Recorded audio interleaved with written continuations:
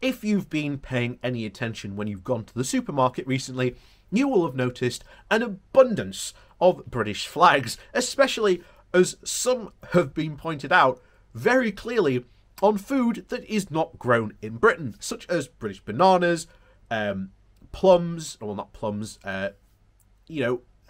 basically tropical fruit and other items that, when you look more closely at the packaging, basically say were not even grown here and not even made here.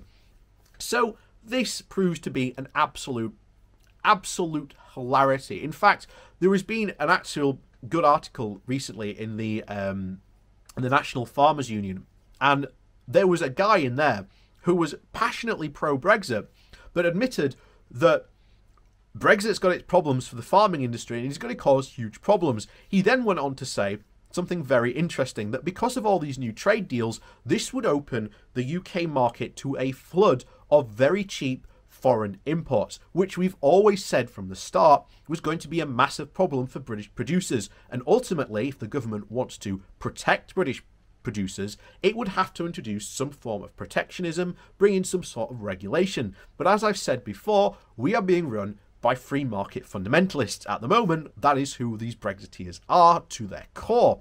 And as a result, they do not want to do anything like that of the sort. They would rather flood Britain with cheap foreign products than actually help homegrown producers. And ultimately, at the end, this will cost Britain jobs. And as we've often said, one of the best worst case scenarios for Brexit: less exports, less investment, less jobs, smaller economy. And ultimately, no one voted for that. No one at all. So, before we jump into the article today, please do remember to hit the like, share and subscribe button. And of course, down below there is a link to my Patreon page and a one-off donation link called Buy Me a Coffee, where you can, well, buy me a coffee. And like I've always said, thank you very much for all the support you all give me. So, on with today's article, and this comes from the New European, and its title is "The Truth About Buy British." So, there has been a post-Brexit trend exhorting, shall we say, food shoppers to buy British. But just how feasible is it? And is it necessarily a good thing? It's not just food. On the Buy British Facebook group, recent requests for advice on UK-sourced homemade goods include everything from leisure batteries to Lancashire custom sofas. No, I didn't even know what leisure batteries were either. Mostly, they're a power source for mobile homes. Food, though, is as it so often is, has become the foremost application in the new surge towards supporting British industry. Since Brexit, there has been a tectonic shift in consumerism as shoppers look to champion UK-made goods, aware as they are perhaps of the additional costs of trading with Europe, of the benefits of contributing to the national economy, and possibly also try to supplement national pride. Whatever the reason, this collective desire is plenty. Recently, there was concern on one Facebook group that Quaker oats are apparently made in Dublin. Soon, other members were suggesting that the supermarket's own varieties, namely those produced by Aldi and Lidl, were milled here on British shores and are apparently still smooth and creamy when stirred with water as with milk. Other social media posts celebrated the bag of granular sugar that displayed the words "proudly grown in Britain" on top of a Union Jack. One man shared a picture of a chocolate bar, going as far to explain the fact that not only is it manufactured in Stoke-on-Trent, but also the work of a British-owned company, a double win there for the British pride. And you would be right to say that supermarkets in Britain have long sold goods featuring Union Jack flags. They were espoused a hugely homely agricultural ideal when it comes to the idea of beef, talking of Welsh lamb and West Country beef. Local cheeses and English wines today are minimising this output. There has been an increasing number of flags on packaging. Retailers of Aldi and Lidl, in a move maybe to counteract impressions that they are German and are relevant and reliant more on imports, have been heavier still with their trumpeting, it seems. Both have pages declaring and dedicated to British food on their websites, pledging to do more to buy from internal suppliers.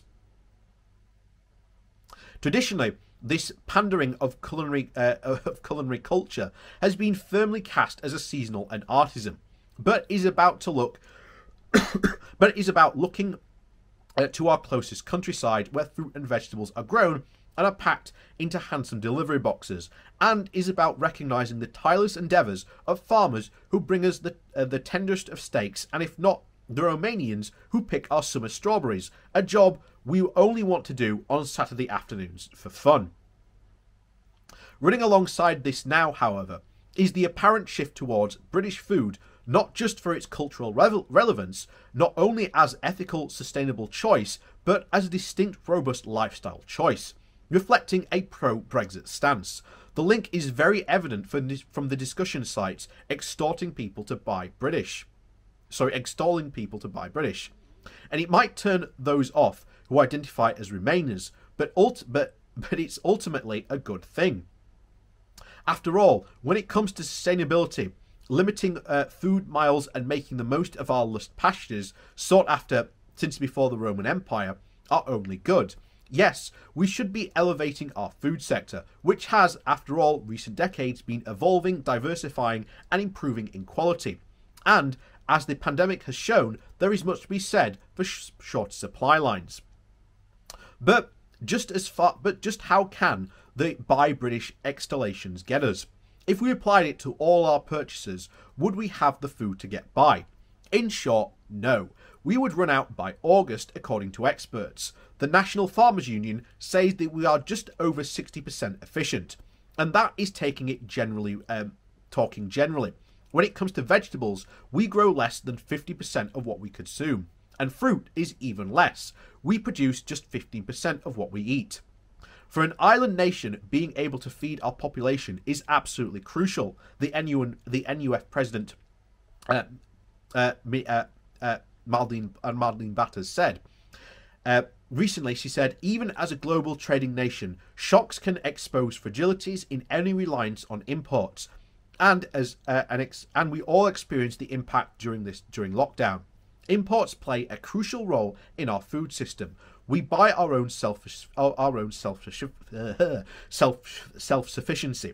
We must pay more attention must be paid more attention to by the government. It is stagnating. We sit now at only 64% self-sufficiency, having fallen by over 75% in the mid-80s. And there are lots of reasons for this fall. Granted, some of them are down to cheaper goods, such as Danish bacon and Polish apples being shipped in, and there are arguments to suggest that concentrating on British pork and apples would be a positive repositioning of resources. But since the 1980s, British food systems have also become a lot more adventurous. French camembert is basically now a staple, and the slices of Iberico ham are hardly luxuries. We should probably not regress. And farmer and author Joe Stanley says that has to be a balance. Is buying British fundamentally better just because it's grown here? Doesn't make it more sustainable. There is lots to be proud of when it comes to British produce. We have the highest welfare standards in the world and some of the highest meat quality when it comes to sustainability. Let's hope people buy British, shop local, and support our industry. British customers have been traditionally concerned with price, which is more an American mindset than a European one. So there's a lot to celebrate if people are paying more attention to food. But there's also a huge shame that the Buy British mindset of this Union Jack patriotism is getting tied up with nationalism. The petty flag we see our government use is trying to alter things. We are having these conversations about buying British, and at the same time, we are standing into an unfortunate nationalistic territory. We are witnessing the toxification of a British brand. Stanley says Europe is important as ever, both when importing and exporting food. We absolutely need to nurture trade links, he says. There's a reason America is so desperate to sign a trade deal with us, because we're a wealthy nation that imports lots of food. And that's taken generously to foster relationships with our European partners to get the food that we have. Liz Truss thinks, okay, Kuwait eats a lot of lamb. Let's go there. Europe is full of wealthy people, and we should want to sell them our food. I'm sure people don't want to go back to a diet of potatoes and cabbage. We are a culinary backwater. Everyone expects us to be able to access a decent range of food. Surely we should be able to buy seasonal and be local. But this cannot be achieved realistically. So another farmer said that the Buy British discourse is largely positive. After all, he says last year, it was one of the best bits of years for lamb, which was up £1 per kilo. I think it's a really good thing. People are getting behind British agriculture. It's about bloody time. We have lots of bridges to cross, and we should be adding to it. Salad, fruit and veg. We need to be building that British economy on what we're growing and eating. In the bigger picture, we'll be more sustainable and more seasonal with no added cost, and we should have strawberries in December and French beans from Kenya. But Wyn Jones adds that buying British sentiment is a welcome one, so too is continuing to nurture links with Europe. Diversifying is good for food, and we have to ask ourselves, when it comes to cheaper food, how is that produced? Do we want avocados brought in from Mexico, where the population is causing problems? Yes, but at some point, as some who put Welsh lamb into Europe, I do not want trade to stop. That's one of the best products in the world. That's why it's imported. And yes, it works both ways, with French camembert and Spanish ham and wine. But carrots, there's no reason at all why our carrots shouldn't be British. I was a Remainer. I want to stay in Europe. But I'm not Nigel Farage screaming about buying British. I'm also a farmer who cares about the environment. And there's a valid point to be made, however it's dressed up. So, when it comes to carrots, we're pretty actually good. The British Carrot Growers Association says that the UK grows over 800,000 tonnes of carrots annually, and it's self-sufficient for over 11 months of the year. Patterns get a bit more drastic when it comes to food that favours warmer locale. The British tomato production amounts to over 29,000 metric tonnes a year, which is about a fifth of the total volume sold in the country in that time frame. We need to import over 40,000 tonnes of fresh tomatoes every year to meet the demand. The retail value of British tomatoes is around 190 million out of a total retail market worth about 7,400 million. So we need to get a heck of a lot more polytunnels to get anywhere near self-sufficiency. Our pastas and salads would suffer for quite some time, never mind the investment required. Sheffield University Professor Duncan Cameron is the co-director of the Institute of Sustainable Food, and he says we should be thinking about the sort of food system we want, rather than how the system is acquired. Personally and academically, I think the issue of self-sufficiency is a classic case of the wrong question. We think and talk of Little England and the quasi-nationalism in relation to food, but that might be present. But with sustainability and food security, we need to think about what sort of diet we want. So that's the current situation really with it. I mean, ultimately we've seen this, and we've seen the British food industry saying how much it needs that access to the European markets. And I 100% agree. We need access to those European markets. Us being cut off from them is absolutely ridiculous. And later on in the year, when we see these new barriers come up, not just in Northern Ireland, but actually into the UK itself, then we too could actually be seeing empty shelves in our supermarkets. Because now those checks are in place, now those products actually have to start getting there.